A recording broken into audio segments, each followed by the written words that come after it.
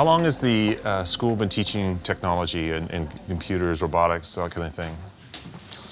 Well, it took quite a long time.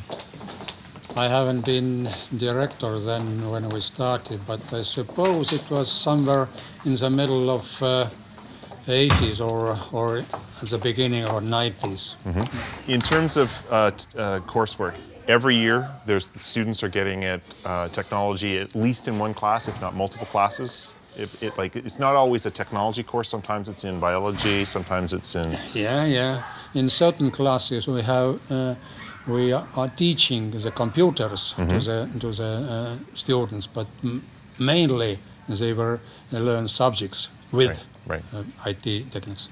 Awesome. And this is a regular class they're having in Form 5. Okay.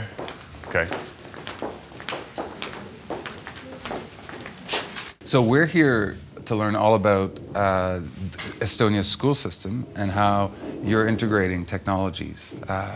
So computers, programming, we saw the robots earlier and all of that. So I guess my first question would be, so how is technology used in the classroom? Computers help improve the learning experience, and they allow us to do things that we couldn't maybe do on paper or with textbooks. We also have many, I guess you could call it thought games or contests such as chess or Gomoku, Sudoku, that we engage in tournaments online. Yeah. Okay, so you use competitions with other schools and within the school. Yeah. Okay, so there's online groups that essentially make it so that you're not just this school, so you can interact with your colleagues in other classes. Okay.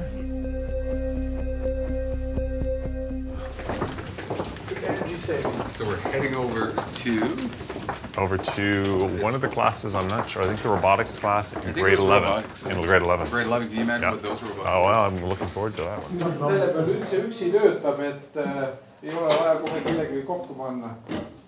So what are you guys working on today?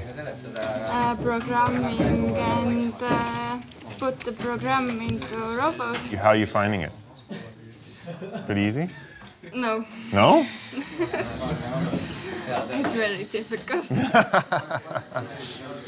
Is this the classroom Mac that you guys are using, or is this one of the ones that you have your own classroom. Mac? It's a classroom Mac. Yeah. Okay.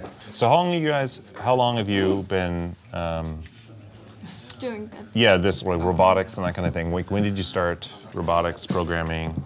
Like, has it been all the way? September? Yes. Yeah, but how, like in earlier grades, were you doing this too? Is this all kind of new, or did you do robotics when you were younger? No, it's all new. It's all new? Yeah, because they're just bringing it into the school now, right? Yeah.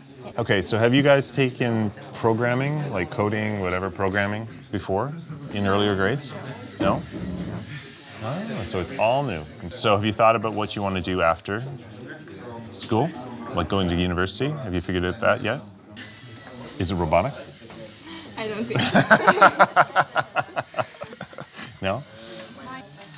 I don't know. I want to go to university, but I don't know the subject. No. Okay. So you guys are working on the robot here.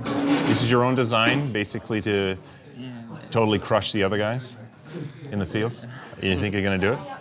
What's your strategy for knocking them out of the ring? Simply try and get the wheels off the ground. Ah, nice. So okay. They didn't have any power, and they just. Is this the first time you've been using robotics? Yeah. In terms of like throughout your school? Yeah. First. Yeah. Okay. And what about coding or programming? Have you guys been doing that in previous grades at all? No. No. Interesting, because I know that some of the earlier grades in another school, they were learning robotics, not this complicated, but in grade 2 they were using it. So it's but it's all kind of coming into all the different grades at the same time, more or less, is it? Yeah. So you guys like this kind of thing? Yes. The hands-on? It's quite interesting. Yeah. Yeah. Have you thought about what you want to do next in terms of careers or university or college or? University. Yeah. But which subject you're gonna look at? Kehakultuur. No. Ma see kehakultuur. Horticulture, maybe. Multiculture? But is this interesting enough to think, well, maybe engineering or not? Yeah. Maybe something technological. Yeah, okay. I guess this is the first time you guys have had exposure to robotics? Yes. Yeah.